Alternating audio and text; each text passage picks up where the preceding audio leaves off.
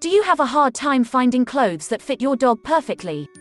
In this video, we're going to show you how to measure your dog in a few simple steps so that you can find the perfect outfit every time. First, find a cloth measuring tape and a good pup that needs some clothes. The first measurement we'll be taking is the chest, also known as chest girth. Starting the measuring tape on the back, measure along the side, behind the front legs, around the chest, and up to the other side until the end of the tape reaches the beginning. It's important that we always round up to the next highest inch. Do not run the tape in front of the dog's legs when measuring the chest, as this will give you an inaccurate measurement. Always go behind the legs. Next, we'll be measuring the neck. Slide back the collar so that it doesn't interfere with the measuring tape.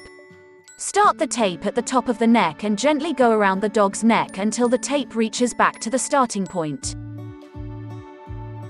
The last measurement we'll be taking is the back length. Starting at the neck, extend the measuring tape straight down your pup's back, along the center, and ending at the beginning of the tail. It's important to note that Fetch the Sun Adventure Fetcher shirts are made to extend about halfway to 3/4 of the way down the dog's back.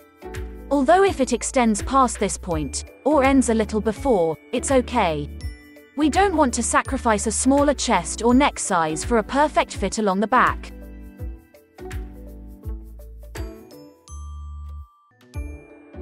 Now that we've got our measurements, let's head over to Fetch the Sun and get our doggies some fresh new clothes.